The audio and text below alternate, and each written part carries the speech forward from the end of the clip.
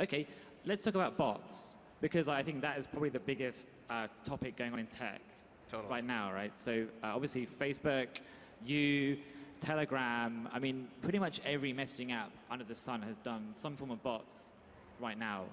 Why should we care about bots, Ted? What's the big deal? Yeah, I think there's sort of two things that are interesting about bots.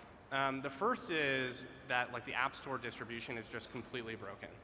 So bots are the new apps? Is that what you're saying? Well, so let me talk about what problems bots can solve and then where we think they're going. So on the first side, if you were to develop an app today and you want to get it out to customers, the place you're starting is only a third of smartphone users in the United States download any apps each month. So 2/3 download 0 apps. So right away, you're not going to reach 2/3 of the population, even if you could go door to door and talk to everybody with the best app ever that was giving away $1 million to everybody or whatever. And when you sort of look at the App Store process, it sort of makes sense, right? You got to go to the App Store, you got to find it, you got to download it, you got to put it on your home screen somewhere, you got to create an account for it, and then you got to learn how to use it, and all of this for an app that you might never come back to. The cool thing about bots is they get rid of all of that friction. So step one, you use the app you already have. You don't have to download anything, it's in the chat app. Number two is you use the account you already created. You don't have to create a new account, you just use the one you create for the messenger. And then third is you don't have to learn a new interface. It's just a conversation, so as a consumer you can dive in right away and immediately know how to use it. And for this reason we think that bots have a huge distribution advantage over apps.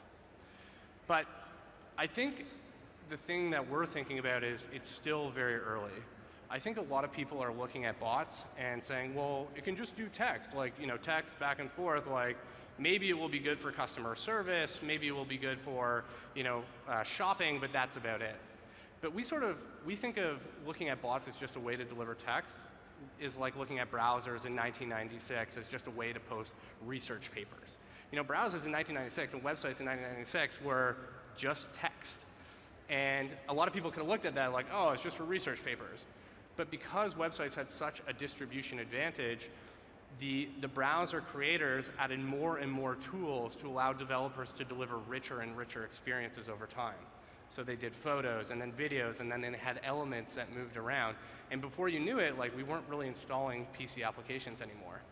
And we think bots are just at the beginning of a similar trend where at the core, they're just so easy to try. And so the platform owners like Kik will add tools to allow developers to deliver richer and richer and richer experiences to where one day you might not need to download apps anymore. So you're saying that the kind of bots that we're seeing at the moment, which to be honest with you aren't that good, right? I mean, the kind of bots that Facebook has right now are pretty basic. It's kind of frustrating to try and buy something and have a conversation with somebody. You're like, I just want to buy this. I know what I want. You got to go through all these steps. So these kind of bots are not the future of bots. Is that what you're saying? It's gonna go on elsewhere. If you do want to experience a weather bot that works, we do have one of those on Kik. On Kik, right? We do not have on Facebook. Really? But I think it's early days, and I think in those advantages I listed, no download, no new account, no new interface, a lot of people are taking that and saying, oh, to order a pizza, you should just write that out. Hey there, I'm Ted, I'd like 1 large pizza with pepperoni, please. And you're like, that's 100 taps. I just want to click 1 large pepperoni pizza. And so that's what platforms like Kik allow with suggested responses. It feels like a conversation. It's hey, what can I get you? But it's actually a UI, pizza, fries, something else.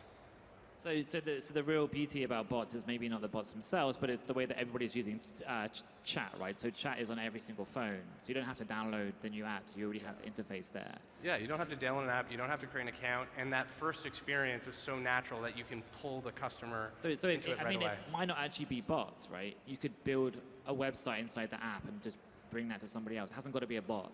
Well, I think bots are sort of the distribution point. But for example, we've seen games on the Kik platform where we'll start with a bot, but then it will be okay, it's time to complete the mission.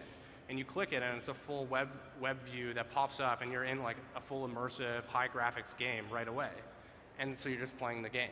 And then the mission ends, and it's back to the bot. So we think the bot is sort of where the experience starts, but it could push you to a website. It could push you to a native app one day. It sort of ties everything together. Okay, so you